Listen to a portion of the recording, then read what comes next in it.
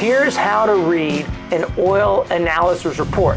I'm Lake Speed Jr., a certified lubrication specialist and oil analyst, so I'm going to help you understand how to read that oil analysis report. That way you get the most benefit from your results. Your engine is talking. Used oil analysis helps you listen. The most important thing with any oil is viscosity. The first thing to look at is the viscosity rating of the oil. If it's a 50 grade, or supposed to be a 50 grade, well, it should be between 16.5 and 21.9 centistokes at 100 degrees Celsius. So knowing whether or not your oil is still in grade is the first thing to look for. So once you've looked at the viscosity, then you want to look at the oxidation value. That's the chemical aging of the oil.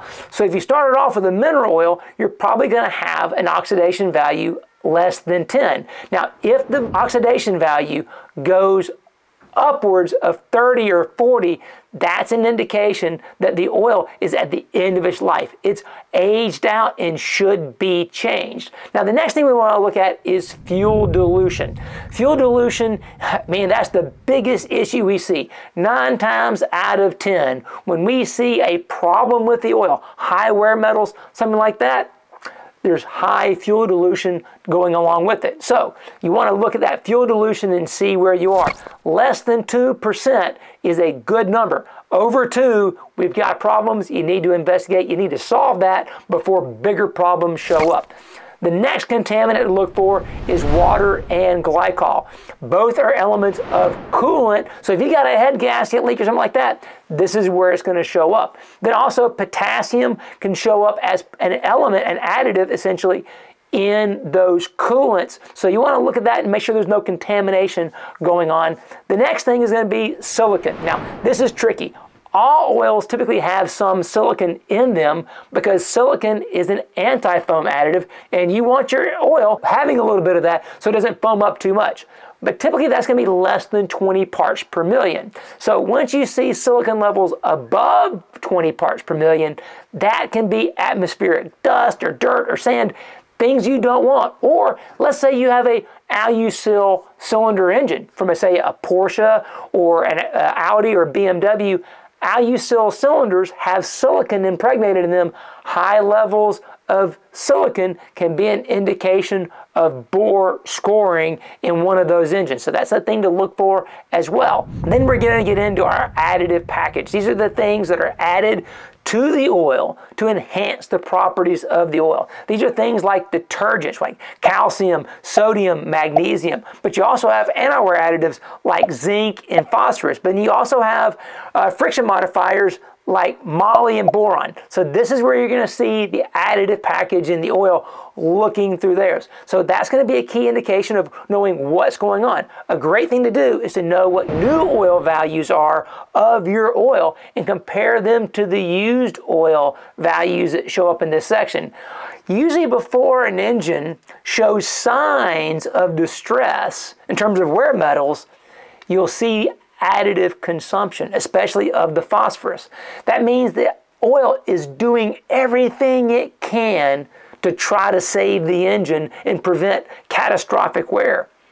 So it's going to be seeing that consumption of the additive when that's happening.